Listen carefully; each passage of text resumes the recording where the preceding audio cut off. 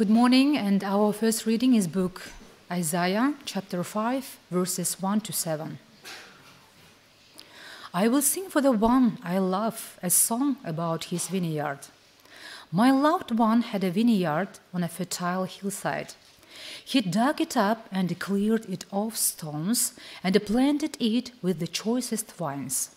He built a watchtower in it and cut out a winepress as well. Then he looked for a crop of good grapes, but it yielded only bad fruit.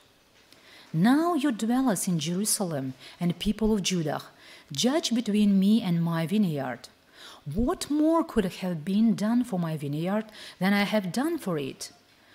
When I looked for good grapes, why did it yield only bad? Now I will tell you what I am going to do to my vineyard. I will take away its hedge, and it will be destroyed. I will break down its wall, and it will be trampled. I will make it a wasteland, neither pruned nor cultivated, and the braes and thorns will grow there. I will command the clouds not to rain on it.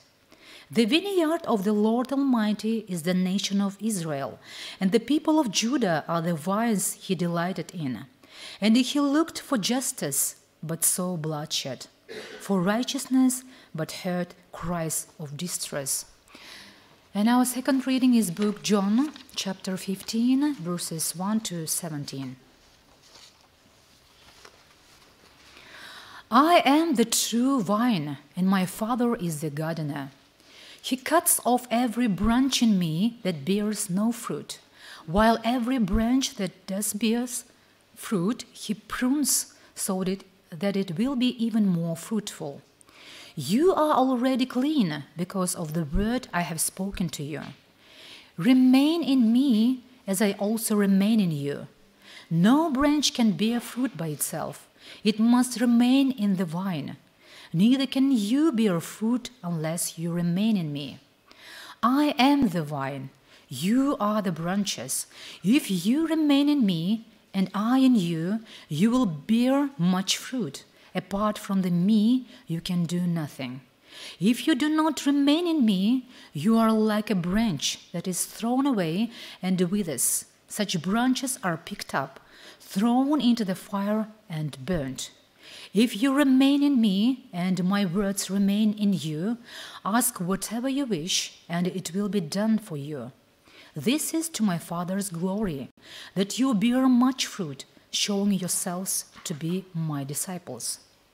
As the Father has loved me, so have I loved you. Now remain in my love. If you keep my commands, you will remain in my love, just as I have kept my Father's commands and remain in his love. I have told you this so that my joy may be in you, and that your joy may be complete. My command is this: love each other as I have loved you. Greater love has no one than this, to lay down one's life for one's friends. You are my friends if you do what I command. I no longer call you servants, because a servant does not know his master's business. Instead, I have called you friends, for everything that I learned from my Father I have made known to you. You did not choose me, but I chose you and appointed you so that you might go and bear fruit, fruit that will last, and so that whatever you ask in my name the Father will give you. This is my command: love each other. This is the word of the Lord. Thanks be to God.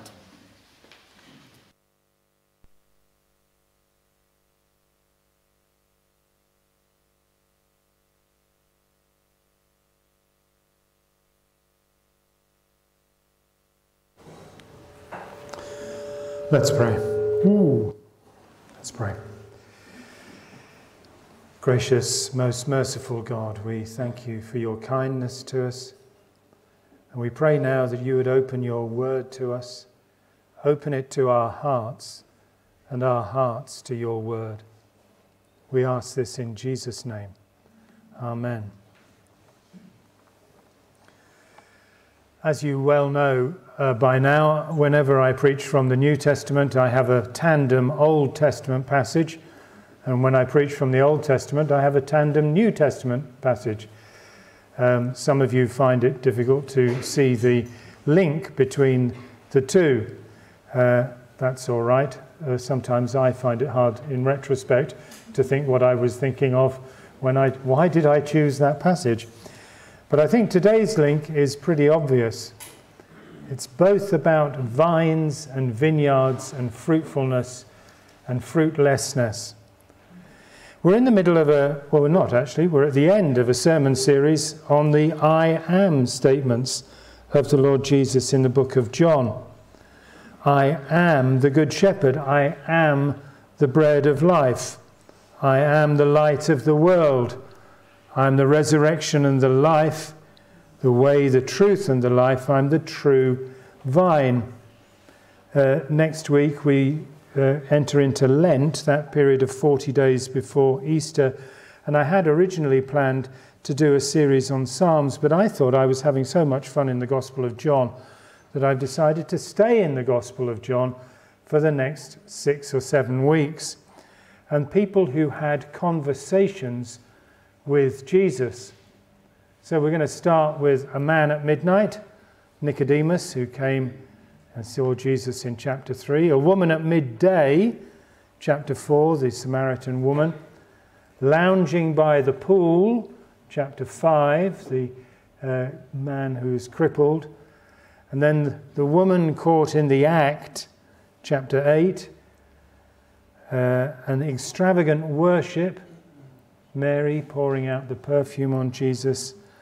And then Jesus' conversation with Pilate. And then the resurrection encounters with Mary Magdalene and 7 men in a boat.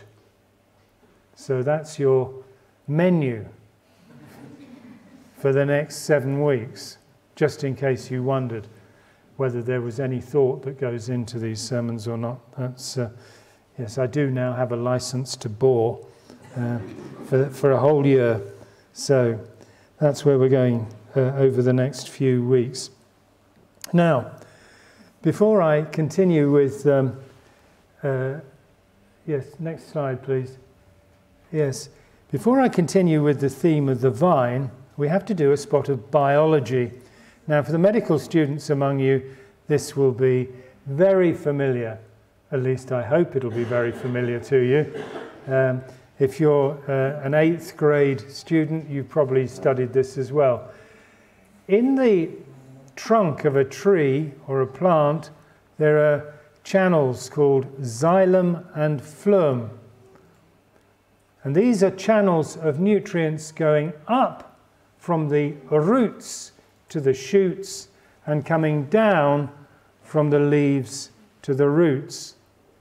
There's a two-way communication constantly going on. Now, I know fully well that Jesus did not mean this in exactly this scientific form when he was talking about it 2,000 years ago.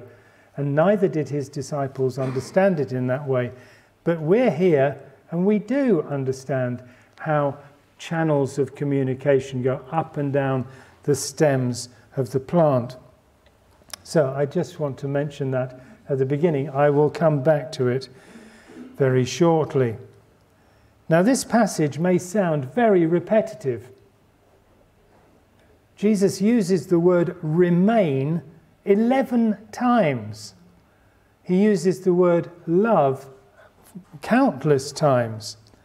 So I've chosen to put the themes together. So these are my 3 points for you for this sermon. Chosen, cleaned, connected, and those are the preconditions for a crop. Okay? Chosen, cleaned, and connected. But first of all, I have to take you back to Isaiah chapter 5, where Isaiah the prophet, about 800 years before Jesus, sings the song of the vineyard. God is talking about having brought his people out of Egypt and planted them in a vineyard. He's cleared the stones away. He's built a wall. He's made a wine press. He's looking for fruit. Looking for fruit. God looks for fruit in our lives. The Old Testament concept of the offering, of the first fruits. When John the Baptist came preaching, he preached a baptism of repentance, and he said, bear fruit in keeping with repentance. Jesus talks about this idea of God looking for fruit in John 15 here. I am the true vine, my Father is the gardener. It's to my Father's glory that you bear much fruit. And in the Synoptic Gospels, that's Matthew, Mark and Luke, he tells the story of the parable of the tenants, where the owner of the vineyard comes looking for fruit. Then, of course, in Revelation 22, the tree of life, which is for the healing of the nations, bears its fruit each month. So God is looking for fruit, but he was sorely disappointed in Isaiah chapter 5. And it says, Israel is the vineyard. Israel is the vine. The people of Israel are what God has planted in the land, in the soil of the Holy Land, and he's looking for fruit, and all he found was injustice, violence. So when Jesus then says to his disciples, I am the true vine, I am the true vine, he is saying, I am the true Israel. I am the true Israel. It is, again, an audacious claim. Well, let's look at these 3 points: chosen, cleaned, and connected. The chosen bit comes from verse 16. It's almost the last verse we read. You did not choose me, but I chose you and appointed you so that you might go and bear fruit, fruit that will last, so that whatever you ask in my name, the Father will give you. This is my command, love one another. Chosen. This doctrine of being chosen is one of the most offensive doctrines of the Christian church, because it removes from us our pride. I've made a decision for Christ. Well, no, I haven't really. I've simply agreed with the choice that he made of me before the foundation of the world. God is always the initiator. He is the creator. He was before all things. He knows all things. He is prior to all things. God is the initiator. We are the respondents.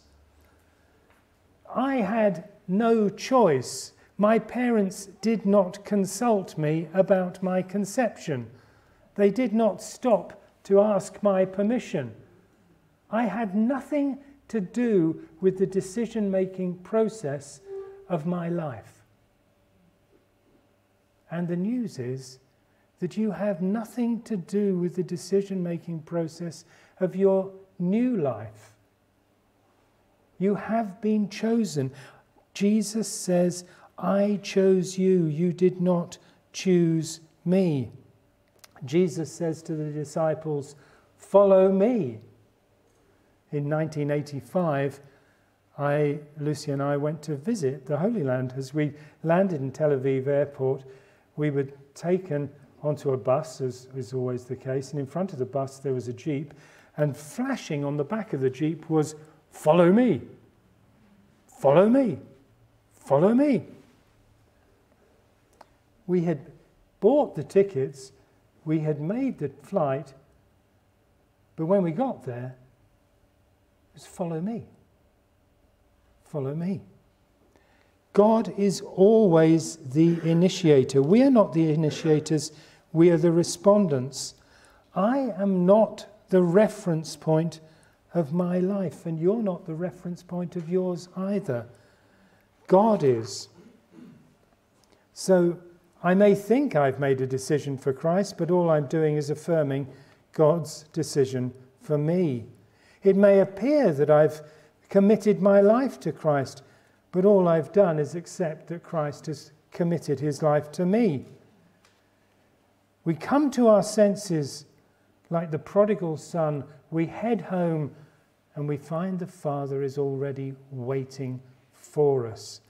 He has already made the first steps. He has known us from before our conception. He knitted us in our mother's wombs. He knew all our days before there were any of them written. We're not chosen by merit, but by grace, loved not because we deserve it, but because of his divine delight. Jesus said, I chose you, you did not choose me. So much for chosen, cleaned, or pruned. It's the same word. To clean a vine or to prune a vine, it's the word from which we get catharsis, to clean. In John 15 verse 2 it says, every branch that does bear fruit, he prunes, katharai, so that it will be even more fruitful. And Jesus goes on in verse 3, you are already clean, katharoi, because of the word I have spoken to you.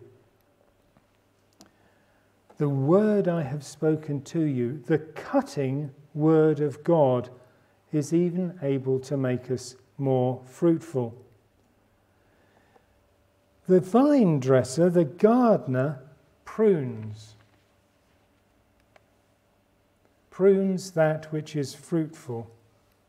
There is a fallacy around in the world of uncontrolled church growth. The vine dresser prunes, cuts back. There are some churches which are so big, have grown out of control, where people can only spectate and are fruitless. In the medical world, we call this neoplasia. Huge churches where only spectating is possible and not bearing fruit. Connected. Verse 4, 5, 6, 7, 9 and 10. Connected. 8 or 9 times Jesus says, remain in me, remain in the vine, remain in me, remain in me, remain in me, remain in my love, remain in my love. Do you think he's trying to tell us something? In older versions you may have it, abide in me, dwell in me, live in me. We've been blessed in Christ, we've been chosen in Christ.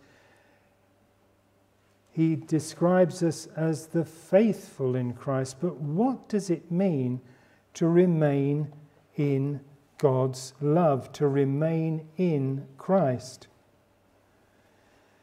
We go back to our xylem and our phloem. Two-way communication, from the fruit to the root, from the root to the fruit. The sap flows both ways. Remain in me, this two-way communication. And remaining in Jesus means open and clear communication in both directions. In verse 7 it says, if you remain in me and my words remain in you, ask whatever you wish and it will be done for you.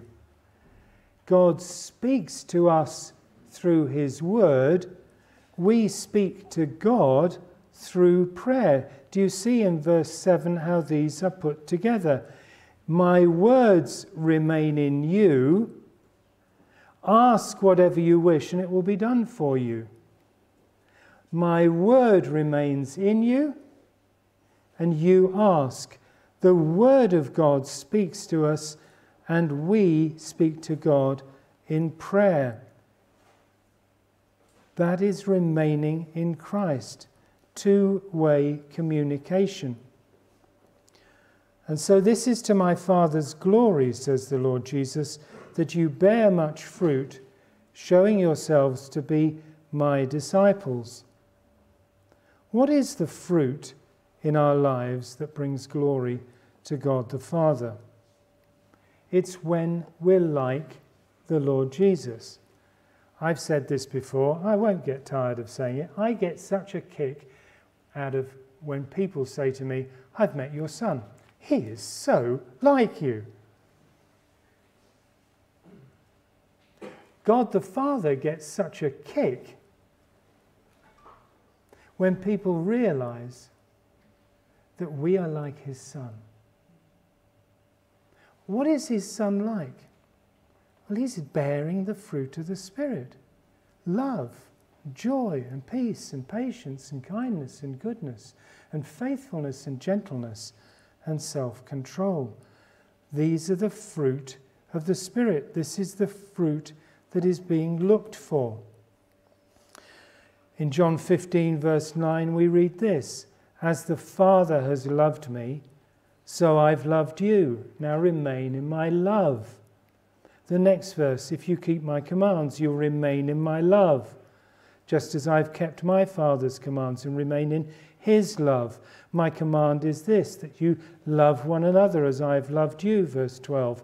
And again in verse 17, love each other. Love, love, love, love, love, love, and love. Agape, self-sacrificial love. This is undeserved kindness. And God demonstrates his love for us in that while we were still sinners, Christ died for us. This is how God showed his love among us. He sent his one and only Son into the world that we might live through him. This is love. Not that we loved God, but that God loved us and sent his Son as an atoning sacrifice for our sins. God is always the initiator. God is the one who loves, we love in response. God is the one who commits to us, we commit back to him. God is the one who chooses us, and we agree with his choice. This is how God loves. This is how Jesus loves. This is how we should love. But it can only be produced by the sap of the Holy Spirit rising within us. You can't get up in the morning and say, I'm going to be loving today, because it'll last just as long as the porridge is burnt, or as the coffee boils over, or as your temper boils over. And then Jesus says in verse 11, I've told you all this so that my joy may be in you and that your joy may be complete. What is the joy of the Lord Jesus? What is the joy of the Lord Jesus? What is the joy of heaven? Jesus said there's more rejoicing in heaven over one sinner that repents than over 99 that are already in the fold. What is the joy of the Lord Jesus? It was for the joy that was set before him that he endured the cross, despising the shame. It was for the joy that was set before him. What is his joy? What does he pray for? He prays that we may behold his glory. I'm going to prepare a place for you so that where I am you can be also. Father, let them be where I am, beholding my glory. This is the joy that was set before the Lord Jesus that enabled him to endure the cross. We need an eternal perspective to maintain our joy, because otherwise our momentary and light afflictions will overwhelm us, will overpower us.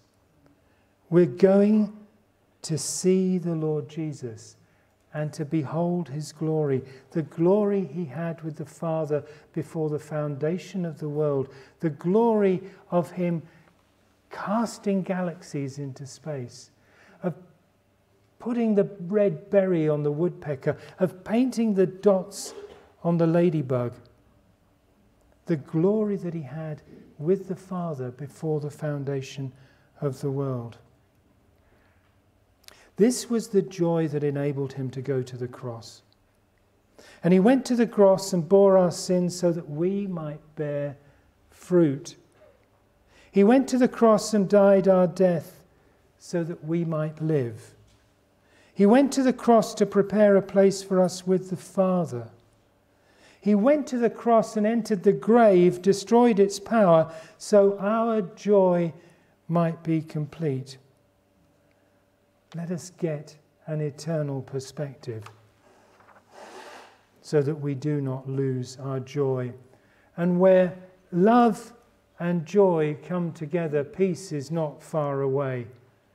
You'll find it in the verses just immediately prior, where Jesus says, "Peace I leave with you, peace I give you. Do not let your hearts be troubled. Do not be afraid." Peace and love and joy, the fruit of the Spirit. But none of this can we generate on our own. Only by the indwelling, the remaining, the abiding of the Holy Spirit in us. He does abide in us, and we abide in him, just as Christ abides in the Father, and the Father in him. And as we are connected, chosen, cleaned, we produce this crop of fruit. It is the family likeness. All of these metaphors that Jesus uses are agricultural. There's sheep and shepherds. There's vines and fruit.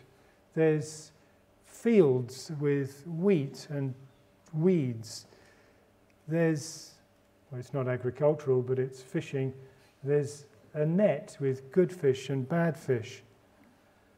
And all of those things involve separation. Separation of weeds and wheat. Separation of good food, good crop and bad crop. Separation of sheep from goats. Separation of good fish from bad fish. There has to be judgment. And where there is judgment with a living God, there has to be salvation. And where there is salvation, there has to be worship. And that is what we were made for, to worship him.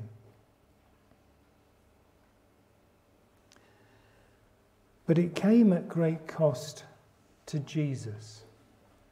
Freely given to us, but at great cost to Jesus. He says, "Greater love has no man than this, than to lay down his life for his friends."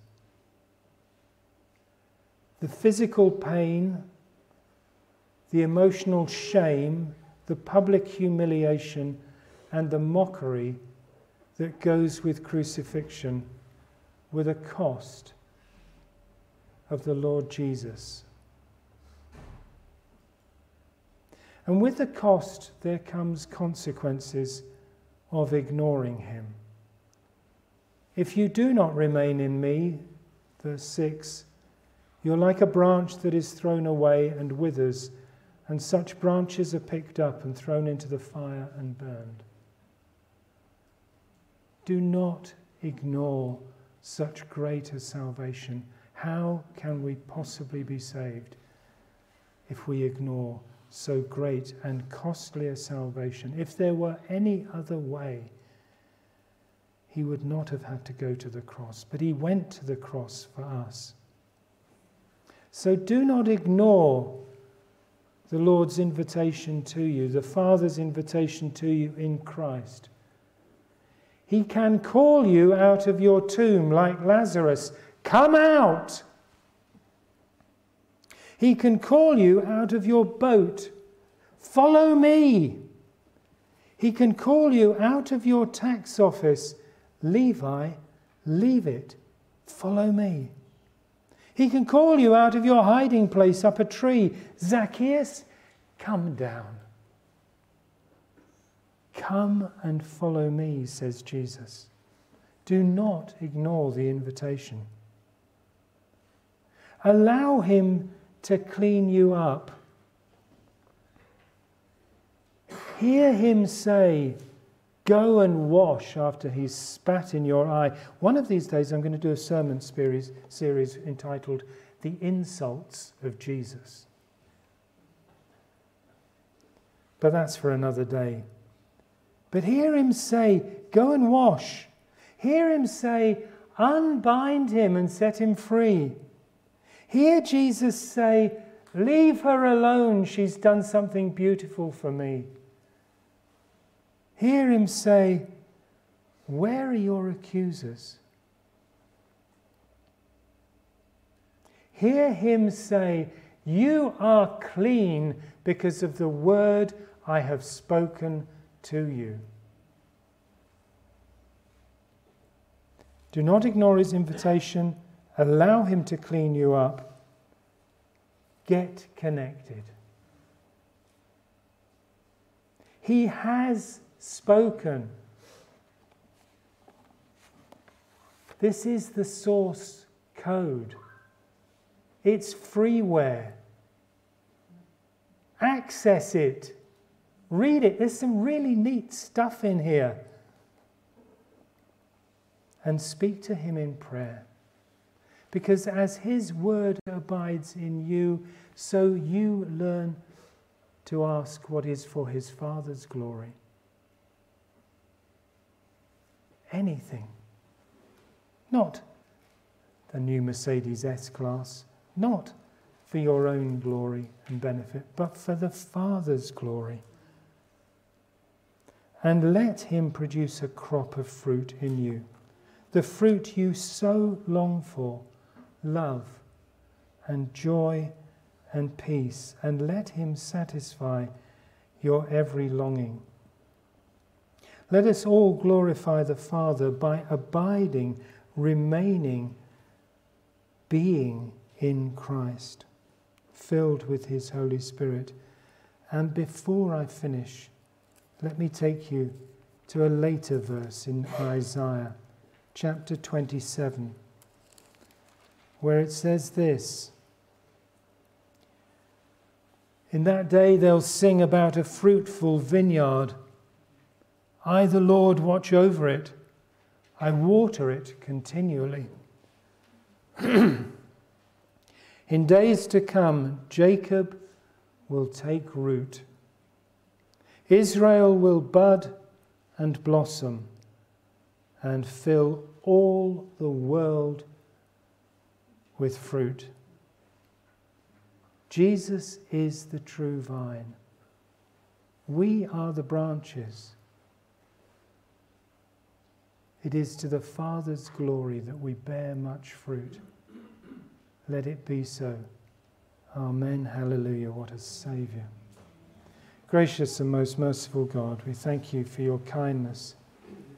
We thank you for your cutting kindness, for your pruning in our lives, for the things that you cut out. Lord, come prune me, prune us. Lord, we want to bear more fruit. Lord, by your gracious Holy Spirit, let your sap rise within us so that we may bear fruit, the likeness of Christ, for your glory. In Jesus' name, amen. We have two songs which will flow from one into the other, so please stand and let's sing.